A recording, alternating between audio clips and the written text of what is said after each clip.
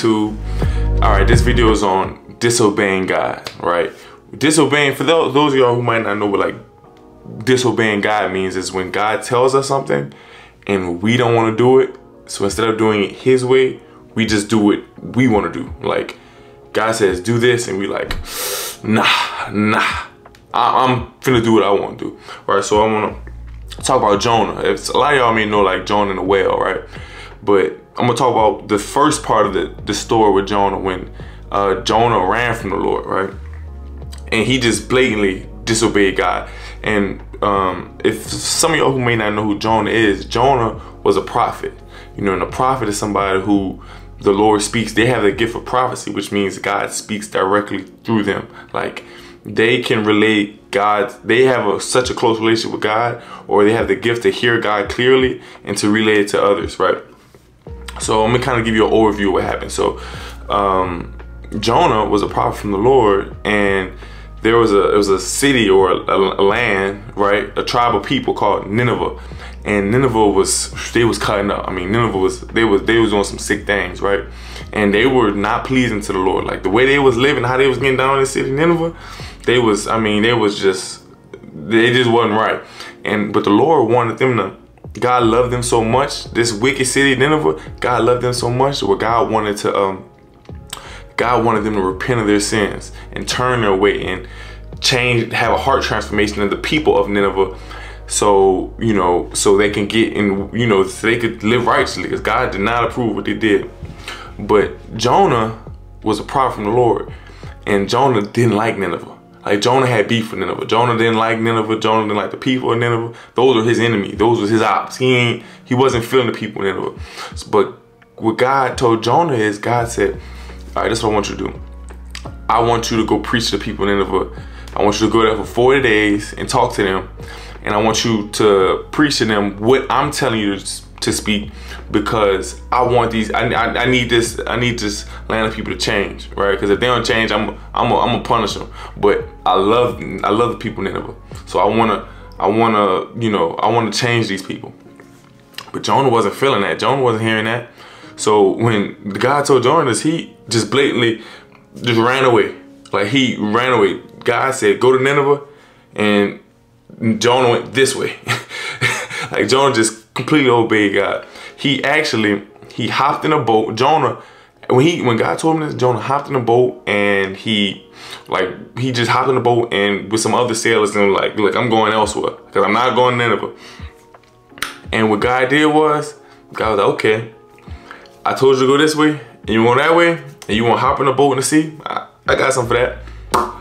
I'm finna send a storm on you, like this huge storm. While you in that boat, I'm gonna cause this huge storm I cause this huge storm, and I'm gonna rock the boat, and the storm gonna be so bad, well, it's about to tear this boat apart, and you finna die. And that's this first part of, you know, the story of Jonah. Before we carry on, but I just want to stop right there, because there's two reasons why he disobeyed God, why we disobey God. And the two reasons why we oftentimes are like Jonah and we disobey God, for two reasons. Number one is fear, and the second is pride. Fear and pride are the two things that keep us from obeying God, right? And I'm gonna start with fear. When God tells us to do something, we're fearful of the outcome, right? So the enemy is able to put fear in our hearts to keep us from doing God's plan, right? Like, for example, God tells you to quit your job and start a business. You're like, wait, God, what? God, you want me to quit my job? God, like, God, this is how this is how I pay the bills. God, this is how I feed my family. God, this is how, I mean, God, I want to start this business, but God, I'm scared. Like, I can't do that.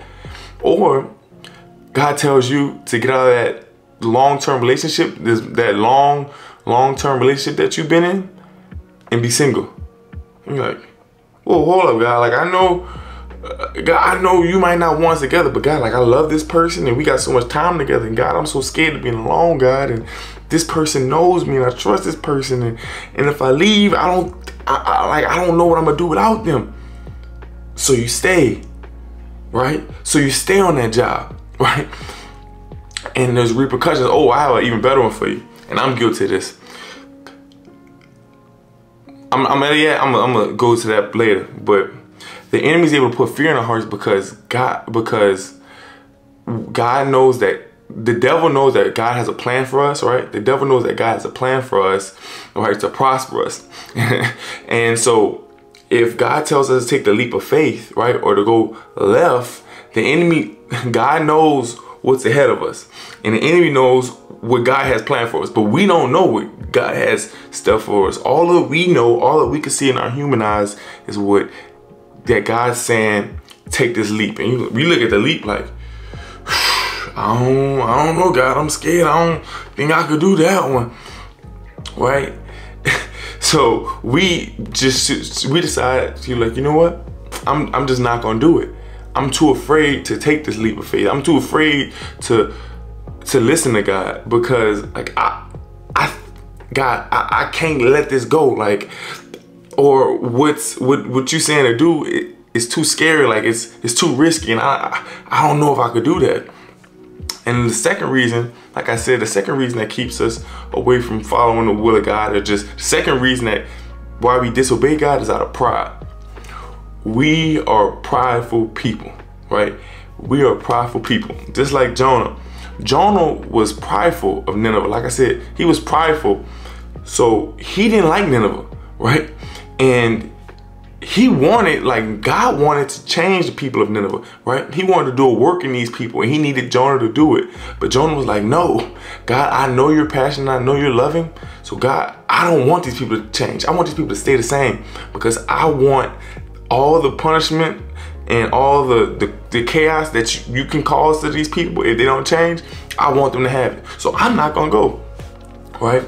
That's a lot of times and we do the same thing because we're prideful. We're so prideful. Like, for example, everybody got somebody who we're not on the best of terms with, right? And for myself, there's been many times where God has told me, hey, reach out to that person. Hey, forgive that person. And I'm like, no.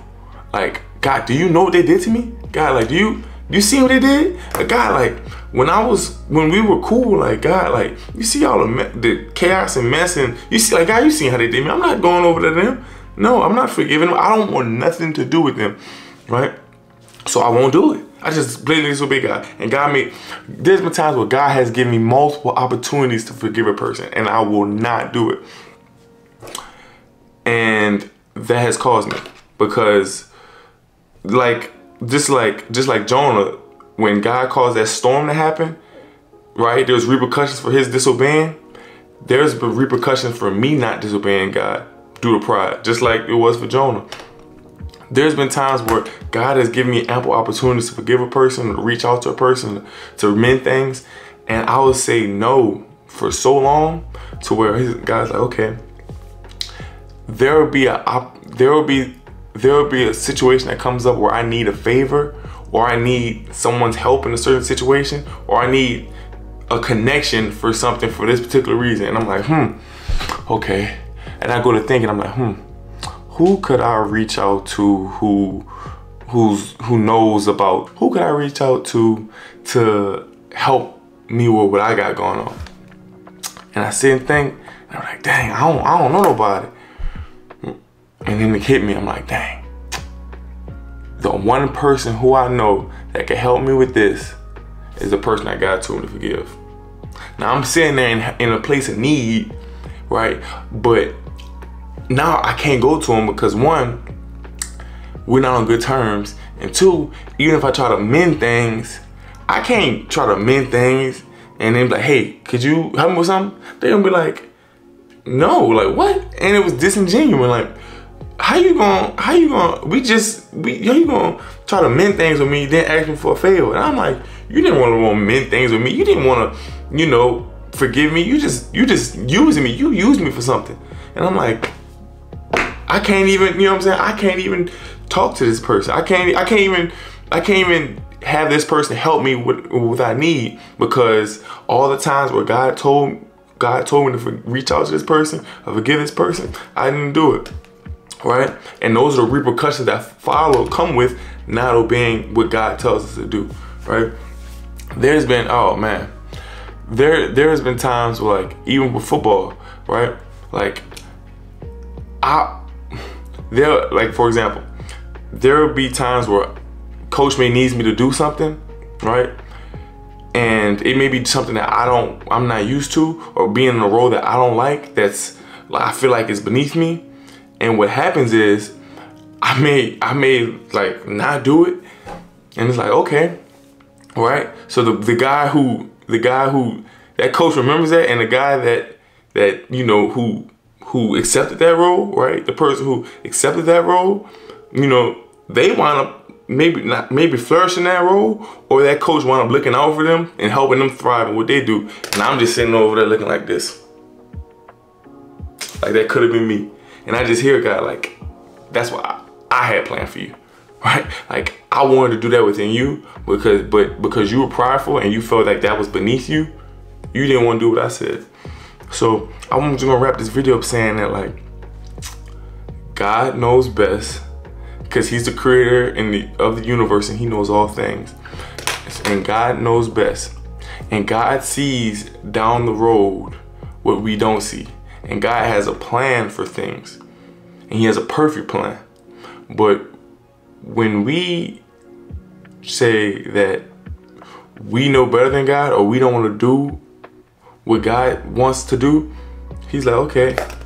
And we're going to end up just like Jonah. Ended up in a storm of chaos like he was, you know, finna lose his life. He got thrown all into the water, the boat about to break because of what he disobeyed God. And that wasn't in God's plan. That wasn't his will. Now he got to give us repercussions because he didn't obey, right? And for those of you who God may be telling you something, right, and you're fearful to do it because it looks risky, it looks scary, trust God. Because God always provides. So if God tells you to go down this road, if God tells you to do something, I don't care how bumpy this road looks, I don't care how scary it looks, I don't care how long the road looks, God will provide along the road. And all the things that you're fearful of, to follow God's plan, I promise you, he is there with you throughout that. So always obey God, trust God, follow his will, grow closer to God so you can find out his will, because when we are not in God's will for our life, we receive those repercussions and chaos and all of these bumps along the way. So put your pride aside. Don't be afraid to follow God's will. I love y'all.